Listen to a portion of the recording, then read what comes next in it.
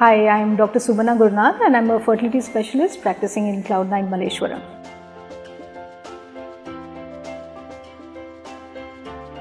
So it's very important to remember that to achieve success in IVF, we need a healthy egg, we need a healthy sperm and we need a good uterus.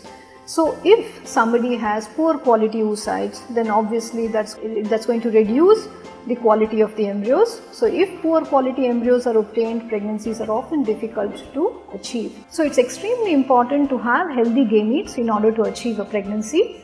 Unfortunately, it's a little difficult to improve the quality of the oocytes if it is really damaged, and if there are multiple failed cycles, then often one has to resort for donor eggs.